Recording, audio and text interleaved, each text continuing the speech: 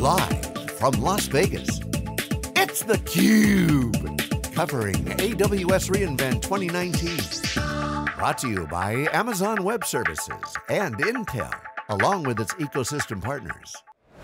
Well, welcome back everyone. It's CUBE's live coverage in Las Vegas for AWS reInvent. It's theCUBE's 10th year of operations. It's our 7th AWS reInvent, and every year it gets better and better.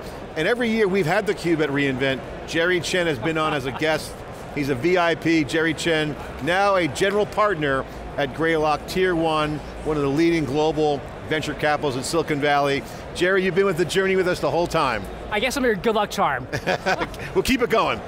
Keep on changing the game. So, thanks for coming on. Thanks for having me. So now that you're a seasoned partner now at Greylock, you got a lot of investments under your belt, how's it going?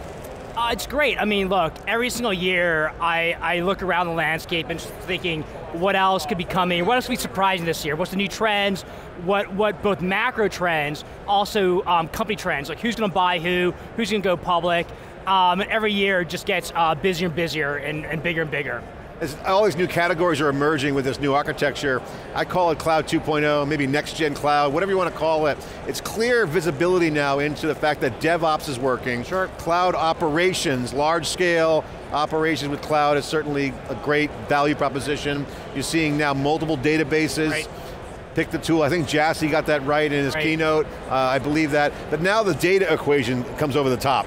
So you got DevOps, infrastructure as code, you got data now looking like it's going to go down that same path of data as code, where developers don't have to deal with all the different nuances of how data is stored, how it's handled, where is it, warm or cold, or at glacier.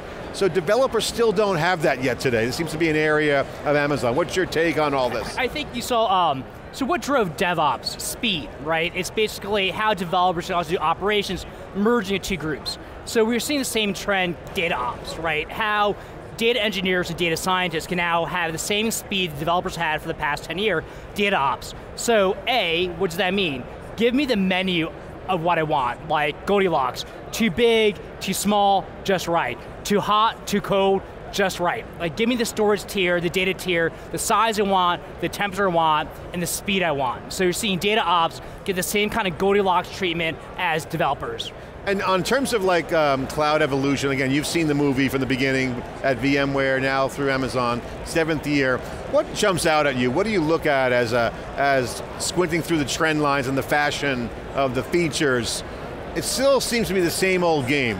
Compute, networking, storage, and software. Well, I mean, compute, memory, storage, those are the atomic building blocks of compute, right? So regardless of serverless or these high-level frameworks, deep down, you still have compute, networking, and storage. So that's the building blocks. But I think we're seeing, 10th year reInvent, this kind of, it's not one size fits all, but this really big, fat, long tail, small instances, micro instances, serverless, big instances for like jumbo VMs, bare metal, right? So you're seeing not one architecture, but folks can kind of pick and choose, buy compute by the drip, the drop, or buy compute by the whole VM or whole server fold. And a lot of people are like, the builders love that. Amazon owns the builder market. Yeah. I mean, if anyone who's doing a startup, they pretty much start on Amazon. It's the most robust, you pick your tools, you build. But Steve Mullaney was just on before, it says, enterprise don't want power tools, they're going to cut their hand off, right? So Microsoft's been winning with this approach of consumable cloud. And it's a nice card to play because they're not yet there with capabilities with Amazon, so it's a good call, they got enterprise Salesforce. Microsoft playing a different game than AWS, because they have to. Sure, I mean, what's the football analogy? You have a running game, you need a passing game, right? So if you can't beat them with a running game, you go with a passing game. And so Amazon has kind of like the fundamental building blocks or power tools for the builders. There's a large segment of the population out there that don't want that level of building blocks, but they want something a little more prescriptive. So I think Microsoft has been around the enterprise for many, many years. They understand prescriptive tools and architectures, so they're going to come a little bit more prefab, if you will. Here's how you actually construct your right application, ML apps, AI apps, et cetera. Let me give you the building blocks at a higher level of abstraction. So I want to get your take on value creation. Sure. So if it's still early innings, it's still got a lot more growth. You start to see Jassy even admit that in his keynote today. He said, quote, there are two types of developers and customers. People who want the building blocks and people who want solutions or prefab or some sort of more consumable. More prescriptive, So I think Amazon's going to start going that way.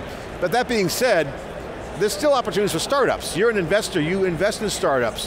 Where do you see opportunities? If you're looking at the startup landscape, what is the playbook? How should you advise startups? Because, you know, of course, have the best team, whatever, but you look at Amazon, it's like, okay, they got large scale. Yeah. I'm going to be a little nervous. Are they going to eat my lunch? Do I take advantage of them? Do I draft off them? There are white spaces as vertical markets exploding now available. Yeah. What's your view on how startups should attack the wealth creation opportunity, value creation? Amazon's creating a new market, right? So you look at their list of menu of services, there's just 175 services out there, which is basically too many for any one company to win every single service. So, but you look at that menu of services, each one of those services themselves could be a startup, or collection of services could be a startup. So I look at that as a roadmap for opportunity of companies can actually go in and create value around AI, around data, around security, around observability. Because Amazon is not going to naturally win all those markets. What they do have is distribution, right? They have a lot of developer mindshare. So if you're a startup, you can play one or three themes. Like one is, how do I pick one area and go deeper IP, right? Cheaper, better, faster, own some IP, and they're going to execute better. And that's doable over and over again in different markets.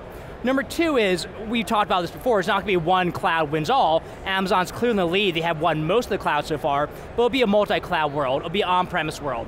So how do I play a multi-cloud world? Is another angle. So go deep in IP, go multi-cloud. Number three is this end-to-end solution, kind of prescriptive. Amazon will get you 80% of the way there, 70% of the way there, but if you're like an AI developer, you're a CMO, you're a marketing developer, you kind of want this end-to-end solution, so how can I put together a full suite of tools from beginning to end that can give me a product that's a better experience? So either I have something that's deeper IP, play a seam between multiple clouds, or give an end-to-end solution around a problem and solve that one problem for a customer. And in most cases, on the underlays Amazon or Azure. Or Google, or Alec Cloud, or on-premises, not going away anytime soon, right? And so how do I create a single fabric, if you will, that looks similar? I want to riff with you in real time here on theCUBE around data. So, data scale is obviously a big discussion that's starting to happen now. Data tsunami, we've heard that for years. So there's two scale benefits, horizontal scale with data, and then vertical specialism, vertical scale, or using AI machine learning in apps, having data. So how do you view that? What's your reaction to the notion of creating horizontal scale value and vertical specialism value? Both are a great place for startups, right? They're not mutually exclusive. So I think if you go horizontal, the amount of data being created by your applications, your infrastructure, your sensors, time series data, ridiculously large amount, right? And that's not going away anytime soon. I recently did investment in Chronosphere that you guys covered over at KubeCon a few weeks ago, that's talking about metrics and observability data, time series data. So they're going to handle that horizontal amount of data, petabytes and petabytes. How can I query this quickly, deeply, with a lot of insight? That's one play, right? Cheaper, better, faster, at scale. The next play, like I said, is vertical. It's how do I own data or slice the data with more context that no one else can have. We talked about like the virtual cycle of data, right? This system of intelligence, if you will. If I own a set of data, be it healthcare, government, or self-driving car data that no one else has, I can build a solution end to end and go deep. And so either pick a lane or pick a geography. You can go either way. It's hard to do both though. It's hard, for startup. For a startup. Even any big company. It's hard. Like, very few companies can do two things well. Startups especially succeed by doing one thing very well. I think my observation is that I think, in looking at Amazon, is that they want the horizontal, and they're leaving up on the table for our startups the vertical. Yeah, if you look at their strategy, the lower level Amazon gets, the more open source, the more ubiquitous you try to be. From containers, serverless, networking, S3, basic substrate. So horizontal, low price. As you get higher up from like deep mind, like AI technologies, perception, prediction, they're getting a little more specialized, right? So you can see these solutions around retail, healthcare, voice.